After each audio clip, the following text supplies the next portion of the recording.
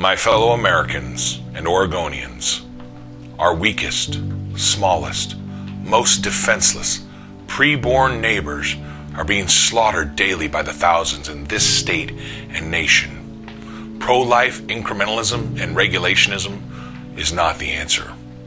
No matter the good intentions of those who forward these methodologies and ideologies, they are nevertheless unbiblical, unjust, and yes, illegal. The time for justice is always now, and we, the citizens of Oregon, demand the immediate abolition and criminalization of abortion in this state, and this is our resolution.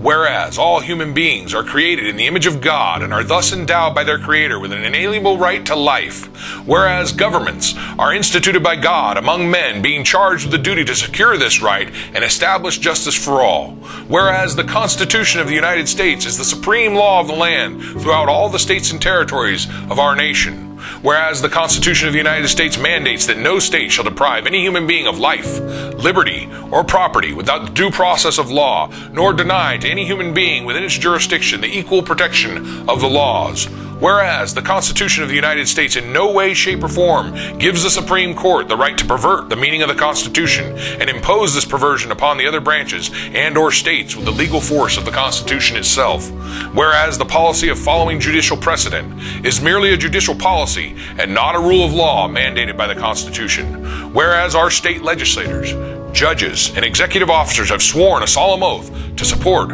obey, and defend the Constitution of the United States, whereas murder deprives an innocent human being of life, whereas abortion is murder, the murder of the weakest and most innocent human beings within our midst, whereas any government that allows murder to go unpunished has abandoned its most basic moral duties and obligations.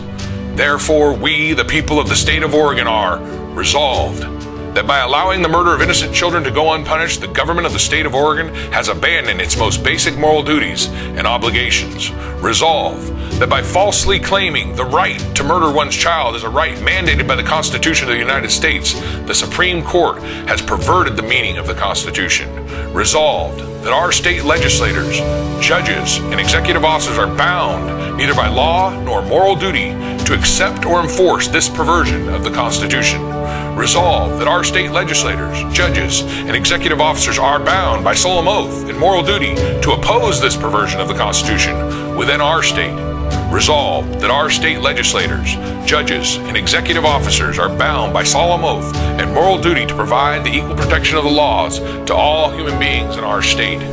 Being so resolved, we hereby respectfully demand that our state legislators stop protecting the murder of children by abortion within its jurisdiction and establish justice for all preborn human beings in our state. We demand that our legislators stop passing laws to regulate abortion and instead outlaw all abortion as murder.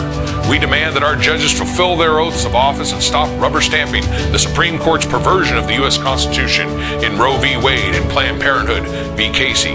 We demand that these changes be made now, not 5, 10, or 15 years down the road. In short, we, the people of Oregon, demand the total and immediate abolition of human abortion as the legal, constitutional, and moral duty of our elected and appointed officials. My fellow Americans, Oregonians, join us in this endeavor. For the glory of God, for the good of souls, and for babies' lives, we ask for your help. Join us. God bless you if you do.